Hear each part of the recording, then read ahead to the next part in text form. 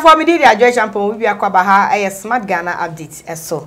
Reverend Samuel was sabote one and a year Greater Accra Regional Chairman at the National Peace Council. Wakasa din sembia to Jaffa asema na say ya esi ye e wodo do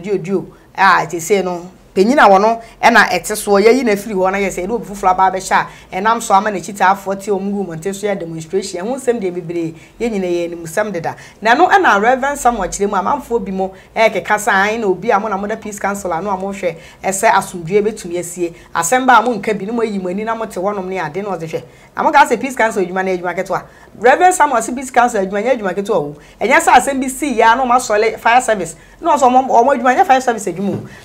adwuma na asem si kirikirikiri no mu dirika omo di nsuo kwa akugu so se de be ye gya no ebedum omo adwuma nya fire service adwuma na asem si ya no mu dirika ba bonte na abusuafo na mo nhwe na de esi ododie ne yempe ne ade no se de omo nya ne sa na emom sa asem si a omo di kan tena se na omo ye background investigation background checks any nam asem ni mo assess asem na hu asem no pomasi bre ansa na omo de aba bonte se o de esi ye ododie no yakwa ko hwem ne ehwe mu no sei na asem no atienti ba bi sei na asem no eko na emom sa amanfo expect esen ka de kyen ya no ba begina bonte na adododie na mo nhwe na ne esi wo na ho ne de so opa chopi wo ma dwuma no ye Peace Council dwuma no enti se fire service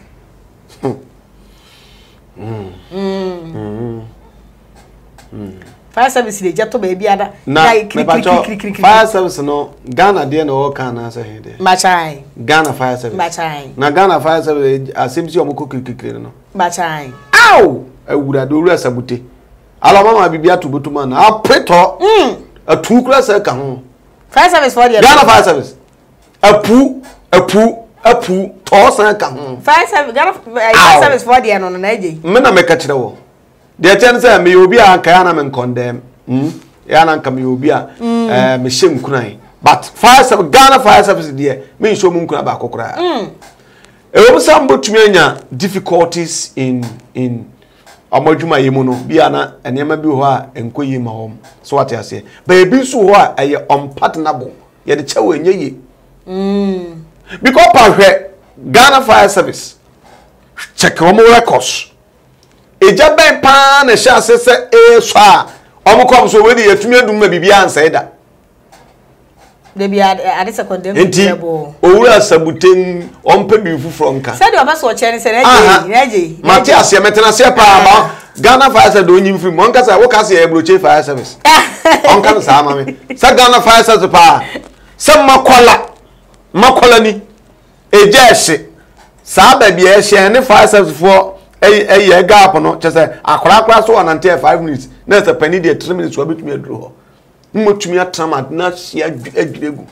several of them efie bi wo ye ho saa de tomu dirabu na hye che say fire service for in Ghana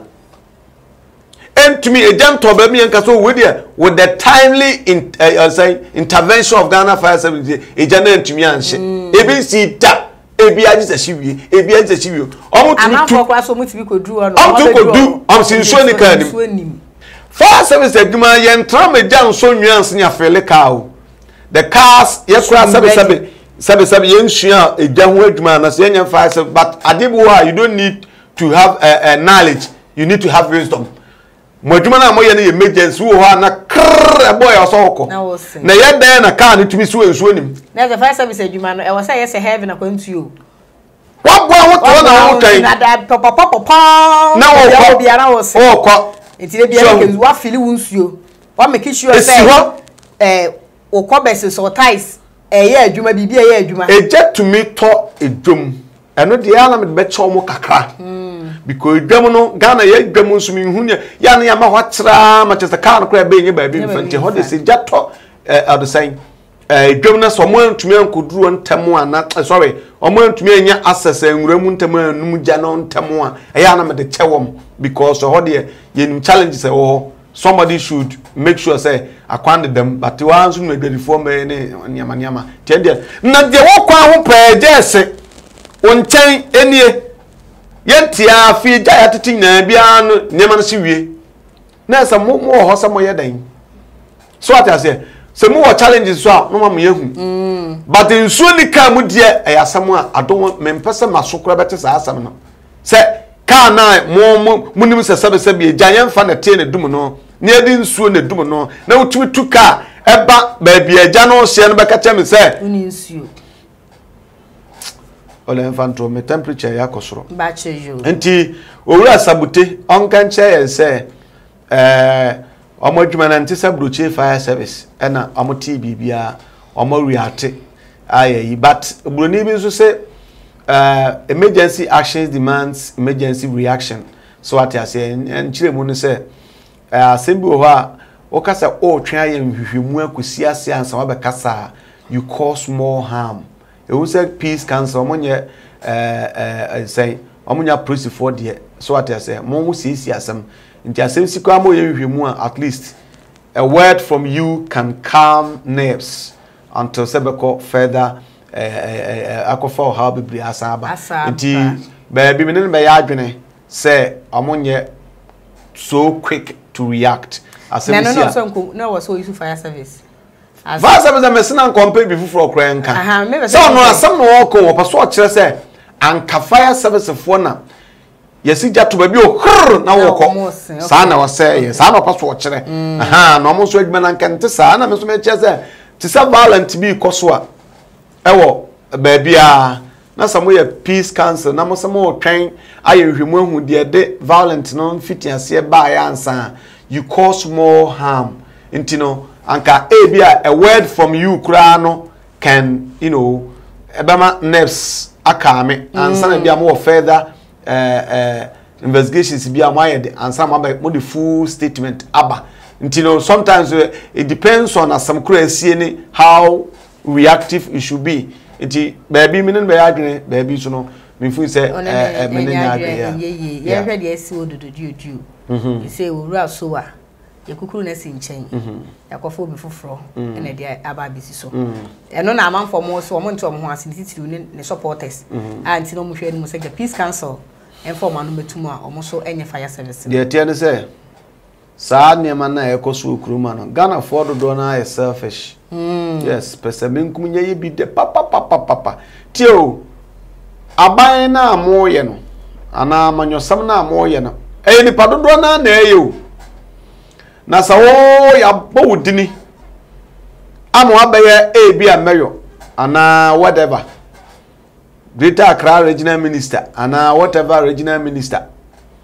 na wabedi kakra na edru 4 years na say de o ma wadwuma se mo bi fufuro nso ma ye adwuma ne kakra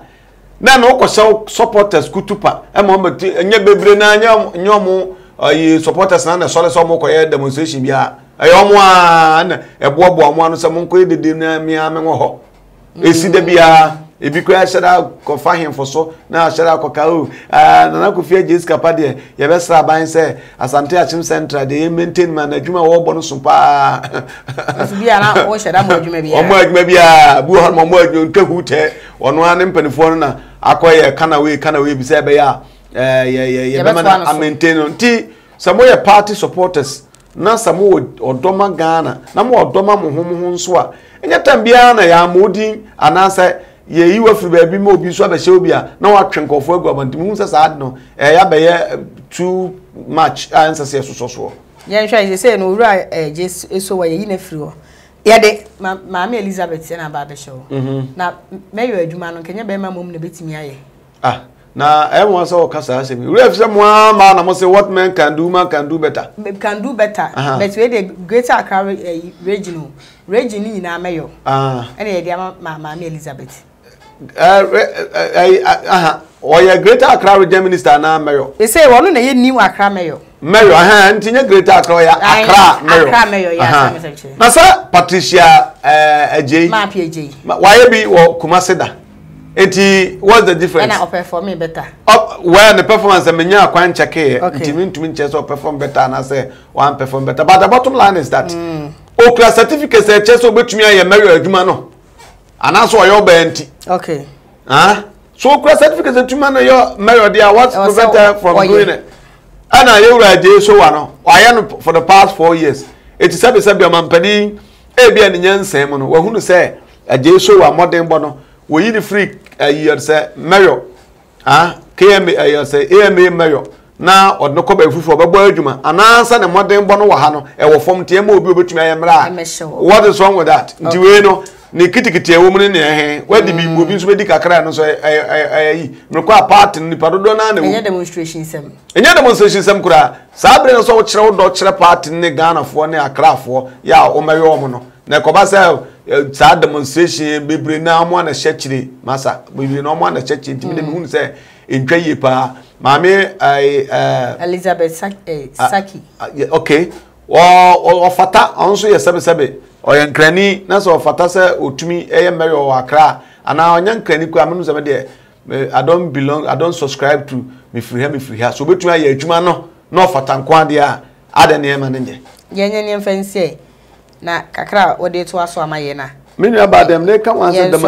demonstration no salaga es ayer se chire pone es ya kwashire ha ya kodwiri hagu ya bo wedin ya mpene so ya bone de won mpene so ne nwuma ntina won mpene so anaso obi selfish interest ntina won mpene so okay de wo wadwe ona nke yemfa nko ne yemfa nko ntina won mpene so anam hu ntiri pa ontumi nyadwuma no wo hodada e no ontumi nyadwuma na so hodada ontumi nyasa bondi nso a you have a way of doing it sa sabe we kurasini attitude na be wura nkofo otirimo no ya demonstration kakra bi ane yehye japade esi eni bi kakra na also asem keto bi na beba ne yehye no wa ye sa no we kurasini so enti ye be so mo say